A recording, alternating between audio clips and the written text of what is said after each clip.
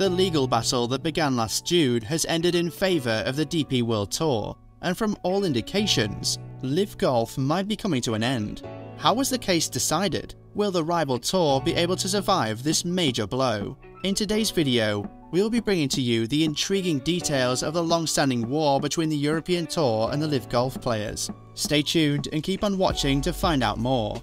The LIV Golf defectors on the DP World Tour are to pay a fine of £100,000 within 30 days of losing their arbitration hearing. The LIV Golf players had initially been awarded a fine and a 2-week suspension from the DP World Tour when they decided to play at the inaugural LIV events last year without permission from the European Tour. However, the penalty was put on hold when Ian Poulter, Adrian Otaegui and Justin Harding quickly filed an appeal challenging the verdict. This allowed the LIV players to continue participating in the DP World Tour without any punishment. The appeal later concluded earlier this month, and it was against the LIV defectors. The appeal panel referred to the actions of the players as a serious breach of the code of behaviour of the DPWT regulations. It went ahead to dismiss all the appeals against the decision taken by DPWT Chief Executive Keith Pelly, and concluded that each of the appellants is to pay a fine of £100,000 within 30 days of the notification of this decision. The independent UK-based panel of Sports Resolution, which consisted of 3 persons, stated that Pelly had acted entirely reasonably in refusing releases. Pelly responded to the judgment of the panel by saying, "We welcome today's decision by Sport Resolutions, which upholds our regulations and our ability to administer them. We are delighted that the panel recognised we have a responsibility to our full membership to do this, and also determined that the process we followed was fair and proportionate." Pelly went further to say that the details of the decision will be carefully considered by the board and tournament committee, after which their legal advisors will take the appropriate action in due course. The panel came to this conclusion during the Augusta National Tournament, but most of the players affected had zero knowledge of it, as they all claimed to be focused on the game at hand. "I was going to look at that and deal with all that after this week. My main focus this week is on the tournament," said Reed, who opened his Masters account with a 71. "Once tournament week starts, especially majors, I don't look at anything, read anything. When the tournament starts, I have blinders on," Reed added. Now let's go back to the beginning. The controversial tour was launched in 2021 under CEO Greg Norman, and it held its first tournament at the Centurion Club outside of London on June 9th to 10th. The Saudi-backed series has faced a lot of criticisms, starting from its major sponsor to its attitude toward the sport. Most people are of the idea that the Arab Kingdom is trying to use the game of golf to cover many of the inhuman activities that they have been engaging in. Norman has responded to these claims by saying that the Saudi Arabian regime is changing the culture within their country, and this is very different from sports washing. Norman argued that LIV was independent and it doesn't answer to the Crown Prince. Then, another set of golf fans feels that it's wrong for players to choose money over golf legacy. Some of the top golf players such as Rory McIlroy and Tiger Woods have openly criticised the LIV defectors and labelled them as rebels. Meanwhile, there have been predictions that the LIV Tour will not last. Just like the DPWT, the PGA has suspended all the players who have pledged to LIV and threatened future suspensions for anyone who participated in LIV events. This move by the PGA Tour has serious consequences, and the LIV golfers have cried out because they are no longer being awarded points. This means that even if a player like Phil Mickelson is winning on the LIV Tour, his ranking will keep on dropping.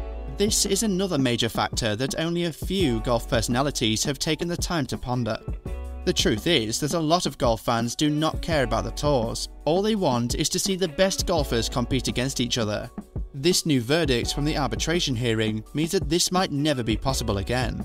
Matthew Schwartz, counsel to LIV Golf, said the procedural opinion of DP World Tour's arbitration body had failed to reasonably address why competitive forces must be upheld. By punishing players for playing golf, the DPWT is seeking to unreasonably control players, and it is the sport and fans that suffer. There are no winners, Schwartz added. Well, the good news is that there is still hope for the LIV golfers to participate in the Ryder Cup. Keith Pelly stated that aside from being a member of the DP World Tour, there were other criteria to feature in the Ryder Cup. "I think it'll be tougher for them, LIV players, to get in through the qualifying way if we indeed pose sanctions. They're still very eligible if they qualify, or if Luke Donald feels that they need to be on the team," Pelly said. While speaking with Sky Sports, Petty claimed that the LIV Golf defectors were not necessarily banned from joining the biennial contest. "We are not banning these players. In order to play in the Ryder Cup, you have to be European and you have to be a member of the DP World Tour, and there are 2 ways to get in. You can qualify, and there are 6 qualifying spots, or Luke Donald has 6 picks totally at his discretion. They are still very eligible if they qualify, or if Luke feels that they need to be on the team." Unlike what we are already acquainted with in the PGA and DP World Tours, the LIV Golf consists of 48 players. These players are divided into teams with captains. For the first 2 rounds, the best 2-stroke play scores will count for each team. For the third and final round, the best 3 scores will count, with the lowest overall team score after 54 holes being named the team winner. The format changes in the team championship, which is a seeded 4-day, 4-round, match-day knockout tournament. The top 4 seeds automatically receive a bye through the first round, with the remaining 8 teams playing against each other to see who reaches the quarterfinals. This is how LIV has been able to shake the golf world in such a short while. The Saudi-funded series has more than enough money to go around. The first 7 events all have a prize purse of $25 million, with $20 million being distributed between the 48-man field and the remaining $5 million being shared between the top 3 teams at the end of the week. The winner will receive $4 million, or £3.2 million, considerably more than the $2.7 million awarded to Scotty Scheffler for his victory at the Masters, and Justin Thomas secured for his PGA Championship success, while every player is guaranteed at least $120,000 for just completing 54 holes. At the end of every event, there will be an individual champion. Then, the top 3 players for the season will go home with a $30 million fund distributed among them. The prize purse doubles for the season finale in Miami and sees $50 million allocated between each of the 12 4-man teams. Each player receives a 25% cut of team earnings, with $16 million awarded to the winning team and $1 million for the team finishing 12th. LIV Golf has come to stay. Change is the only thing constant in life, and this is what the golf world must embrace. Greg Norman has openly declared that the breakaway circuit has come to stay. Norman said, "The players love it, the fans are loving it, even the media are starting to grab hold of the reality of it all. It's way better than I anticipated." Speaking about possible peace talks, Norman was of the view that there was always room for all the parties involved to sit down and discuss. "I quite honestly think the ball is in their court, it's not in ours. We've tried on numerous occasions. Every institution would be a benefactor. LIV is here to stay. We are not going anywhere." Will any of the LIV golfers be selected by Luke Donald to participate in the Ryder Cup? Share your thoughts in the comment section below. Thanks for watching, and don't forget to like, share and subscribe to the channel. See you in the next video.